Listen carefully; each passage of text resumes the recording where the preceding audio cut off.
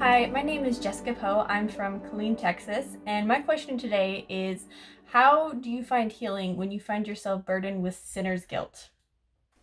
Amber, what are your thoughts on that? Well, I feel that daily prayer, as far as asking Heavenly Father to help you to be able to see yourself as He sees you, or for Him to help you to be able to see others as He sees them.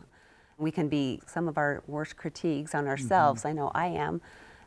So I think, to be able to ask Him to help you to be able to see others as He sees them, I think that helps you to develop a true, sincere love for those and for yourself. You can't really love others if you can't love yourself. So, Dan, what are your thoughts? Unfortunately, my first thought doesn't go to the New Testament, it goes to the Book of Mormon. That's okay, let's go there. Yeah, teach us. But in the Book of Enos, back to an account that I really do love in the Book of Mormon, Enos has exactly that same question, right? God says, I've forgiven you your sins. And he's like, how exactly? And God gives his answer, and what Enos ends up saying is something like, and I knew God couldn't lie. So when I look at sometimes of this forgiveness, I think it's not just that you need to hear that Christ forgave you. You actually have to believe that Christ doesn't lie.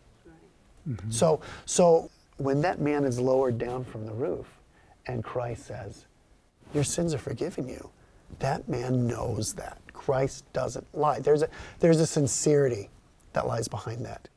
Your trust and your faith in Christ and God the Father rest in the fact that you inherently know He doesn't lie.